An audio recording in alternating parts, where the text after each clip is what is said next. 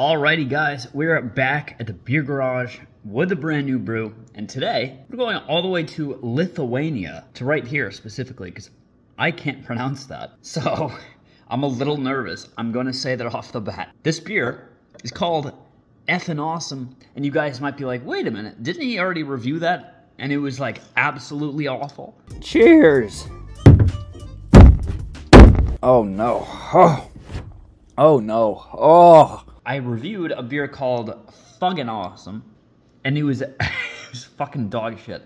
But, so, I saw this on the shelf, and I'm like, you know what, for fun, let's see if this is good, because this is their Effin Awesome. I'm not sure what the difference is, other than grammar. This is a 16% Lithuanian Imperial Lager. With your Imperial beer, obviously it's going to be higher in the alcohol content, it's going to be bolder, it's going to be stronger in the flavor. And of course with your lager, fermented at the bottom of the tanks and then lagered for like 2 to 4 weeks, bringing you that lager flavor. Let me go grab my bottle opener and let's crack it, see what we get in the bottle, in the glass. Oh boy, I'm nervous. Let's crack this one.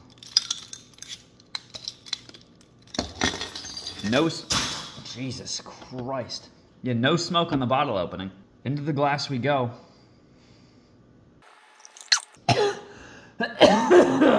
I just got a whiff of that. Holy fuck, no. No, keep this away from me. The color, as you can see, it's like a strawberry, rhubarb, reddish, orange, sunset type color. The head's gone, obviously, because it is a 16% with your higher alcohol content. It usually eats away at the head. What am I doing to myself? I already know it's going to be awful. Why did I do this? Let's get the scent. It's like I'm putting my nose into an asshole. Oh, fuck you. Oh, no.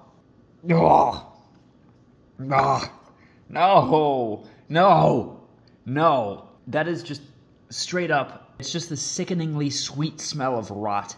Malt syrup, hop syrup. It's just, there's nothing real. There's nothing real about this beer. It smells like if you just left honey soaked on a loaf of bread in the hot sun for months. Oh boy. No. Okay. We got the smell. We got the color. Dude, I keep getting a whiff and I'm choking on it.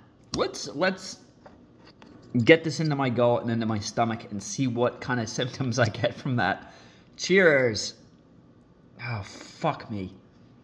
Dude, I'm seriously I don't want to do this.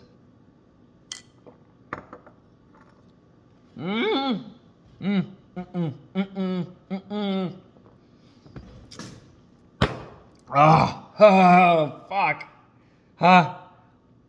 No. No. I just had to fucking spit that into the sink. Buddy.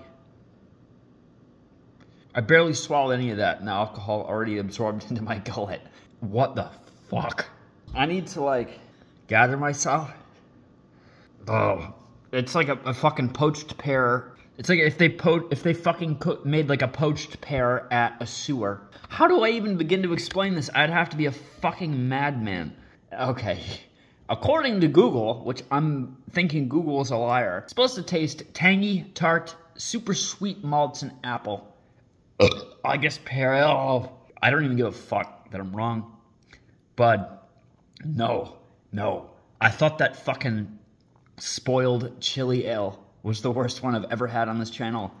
Like I said, guys, the bad and spoiled beer keep getting fucking worse. It's like everything about this is rotten flavor. It's like you get a weird, overly sweet and syrupy wood flavor, but the wood is rotten, it's been sitting in the rain. The apple, dude, that was an apple back in 1830. Now who the fuck knows what it is? It's just a black mass of mush on the side of the road. It's cloyny. It's sticky. It's like somebody drank a beer and puked it up. That's what the consistency is. I'm getting gross, guys. I'm going full balls to the wall. I'm not giving this beer any fucking wiggle room. There's no excuse for this. There's no excuse for this. There's no excuse for this. It has a weird raisin taste in there. I don't think that's supposed to be there. Guys, please, if you see this on the shelf, leave the fucking store and never go back to that store again. Fucking effing awesome. Let's rate it. Fuck. Color, why am I rating it? I don't even want to rate it. It doesn't, you don't deserve it. I'm already losing my mind. Color, I don't even know how the fuck is this supposed to look like a lager? Dog vomit out of 10 for the color. On the scent, stop, make it stop. Make it stop. That is the worst smell I've ever smelled in my entire life. And that's saying something. After last week, where I had to sit through an entire fucking 3-hour Dune movie where this lady in front of me was wearing perfume that fucking every funeral home uses as their air freshener. This is even worse than that. That's even worse. This is even worse than that lady's funeral home perfume. Okay, on the taste, I don't even think I rated the smell. I don't care. I don't care, bro. It's a fucking ampersand out of 10.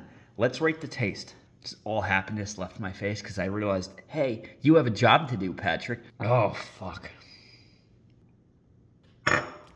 Stop. Hey. No, it's starting. Oh. I'm like dead ass fucking trying not to puke. I'm not over exaggerating. This reaction. This is worse than fucking awesome. Thank you, Lithuania. That was my review of this garbage. Effin' awesome. Hey, look, you get to see an exclusive sneak peek of where this beer is going, because it's going into a special place. Excuse the mess, I had people over again. And goodbye.